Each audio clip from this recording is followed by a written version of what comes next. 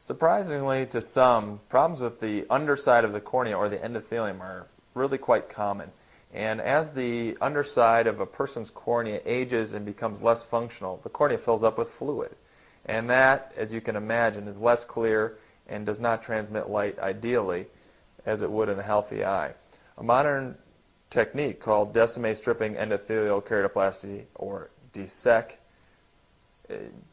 basically removes the diseased underside of the cornea, and from a healthy donated cadaver corneal button, we can introduce that to the eye so that it actually will deturgest and make the cornea clearer from a very anatomic standpoint, only replacing the tissue that is deficient. The DSEK procedure has a success rate that's probably better than 80%, and of those 20% of people that don't do as well as we would hope, fortunately the procedure can be repeated.